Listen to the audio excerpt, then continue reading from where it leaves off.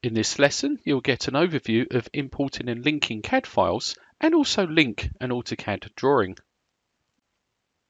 In order to complete the lessons, you will first need to download the free dataset. This link is shared in the video description and also on this slide. You can link CAD documents into Revit and later reload or unload the CAD files. It is possible to link AutoCAD, Bentley MicroStation, DXF and Trimble SketchUp files. It's important to understand that the internal origin of Revit has a geometry limit centered about the internal origin of 20 miles. This means that when you bring in or insert an AutoCAD file, the geometry cannot be more than 20 miles or 32 kilometers from this internal origin. Before work commences on a Revit model, it is vital that a post-contract BIM execution plan and master information delivery plan are created and distributed to everyone involved. These documents will clearly identify how each discipline will build and coordinate their models. In our project, the grid intersection A1 will be the agreed internal origin point for everyone involved in the project. We'll continue by creating a new project, or you can continue in your previous project created in Module 2.0. In this case, I'm going to go ahead and create a new structural project. So I'll click New, and from the template file, I'll select Structural Template, and then click OK. In the project browser, let's switch to Structural Plans, Site. The Site view will be where we link in our CAD file.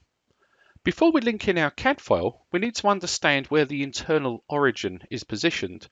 And in order to do this, we're going to use something called visibility graphic overrides. This is very much like layers in AutoCAD, but much more advanced.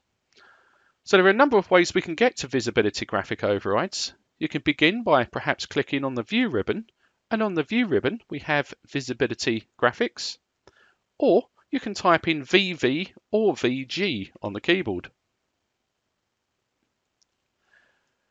In the Visibility Graphic dialog box, you can see here that we have Model Categories tab. And under the Model Categories tab, we want to locate Site. We'll switch Site on and then expand the subcategories. Here you can see that we can locate and switch on the internal origin. Let's go ahead and click OK. And we can now confirm that the internal origin is now displayed. Next, we'll actually insert the CAD file. To do this, select the Insert ribbon and then select Link CAD. Navigate to your course dataset and go ahead and select Module 2.0 AutoCAD Grid Import.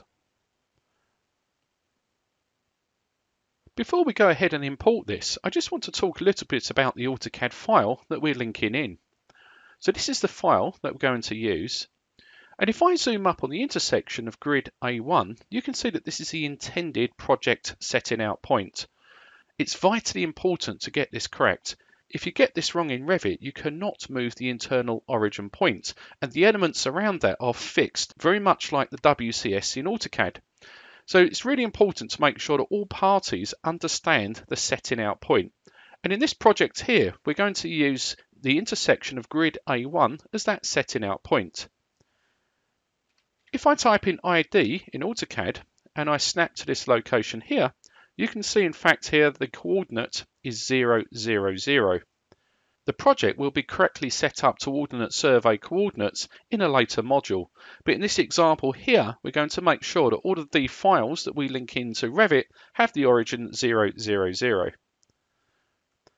Another thing to understand is that if we select the layers, in the AutoCAD layers, if we don't want these layers to be brought into Revit, we can either freeze them or switch them off.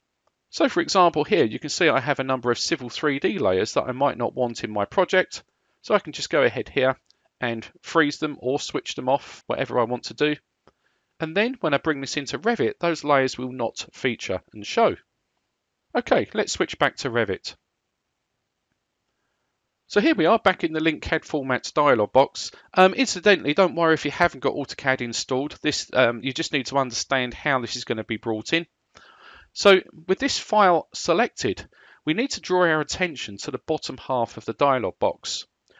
So here, I'm going to make sure that we bring this into the current view only. That means that it won't feature and be visible in elevations or 3D views. The colours I want to preserve, so if I've used a blue line in AutoCAD, I want to see that same blue line in Revit. So we were just discussing layers here, and what I want to do here is make sure that I only bring in the visible layers in this CAD import. The import units, depending on how they're set in AutoCAD, I could either rely on auto detect, or the safer option is to use custom factor and make sure that you have a scale of 1. In this example, I don't want to correct lines that are slightly off axis. And here I want to position this auto origin to internal origin. And what that means now is that will land on grid A1 directly over this internal origin here. If we go ahead and select open, we'll then see the CAD file has now been brought in. When a CAD file is linked origin to origin, it is automatically pinned. To confirm this, if you select this CAD import, you'll notice here that we have a pushpin symbol. And that pushpin symbol is telling us that this object is actually pinned. Therefore, it can't move unless we unpin the object. To show you how we go about pinning and unpinning, if you select this pin and we just unpin it temporarily, you'll notice up on the ribbon here, I have the option of pinning any element I like or unpinning. Another very useful function is the ability here to set a selection filter so we can't physically go ahead and select any pinned elements. To do this, if we go to the select button and we choose the selection options, you can see here that I'm able to select links and I'm also able to select pinned elements. I'm just going to uncycle that option. And you'll now notice here that although our cursor is moving over the CAD file, I will not be able to select that CAD file. If the architect or the surveyor sends through new versions of this CAD file, we would of course need to reload this with the latest rendition. To do this, on the Insert ribbon, you'll note here we have Manage Links. Let's go ahead and select Manage Links. And in the Manage Links dialog box, you can see that we have a number of tabs depending on what we're actually managing. And in this case here, we're managing CAD formats. You can now see that we have our linked model here. Notice it's currently loaded. So if I have received a new version of this with exactly the same file name, I can simply click Reload. And then Revit will reload that CAD link. However, if the file is different, and for example it might be suffixed with V2 for version 2 or version 3, then I would select Reload From, and I could then select the new version of that CAD file here. If I want to temporarily unload the CAD file, I can select this link here again, and here you'll note I can unload.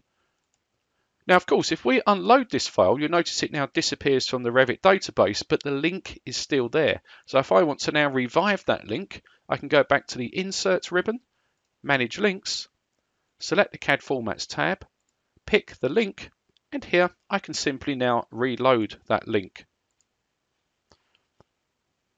If we want to switch off individual layers within this CAD file, we can do just that. We can use visibility graphic overrides. So again, if we want to use the ribbon to control visibility graphic overrides, we can select View, and on the View ribbon, we can select Visibility Graphics, or you can use the keyboard shortcut VV or VG. Note here we have the various different tabs across the top of the Visibility Graphic Overrides dialog. If I select Imported Categories, you'll now notice that we have our CAD file, and we have all of the layers making up that CAD file. So for example here, if I wanted to switch off the columns and perhaps the dimensions, I could do that here. And now if I hit apply, you can now see those objects are switched off. Now in fact we do want these on, so we'll put them back on in here. But what I do want to do is make this CAD import halftone. So you'll notice up here we can select halftone, and then these objects would appear lighter in the background of Revit. We'll go ahead and select OK. So our CAD model is now linked into our Revit project, and we're now ready to create some grids and levels. In preparation for this, let's go ahead and save our model. On the Quick Access toolbar, select Save. In the Save As dialog box, you'll notice that Revit doesn't allow you to save back to older versions. We mentioned this at the start of the course, and this is incredibly important. You can only save this as Revit 2021. And the reason for this is that the schema of the database will be different on each version of Revit. We have to make sure that all consultants working on the project are working on the same version of Revit. So here we can give this a file name. Let's call this project Project A. We can also configure how many backup files are saved of this project. To do this, you can select Options, and you can see by default I have 3 backups saved. We'll take a look at those backup files in a later module. We can then click OK and then click Save. So Module 2.1 is now complete.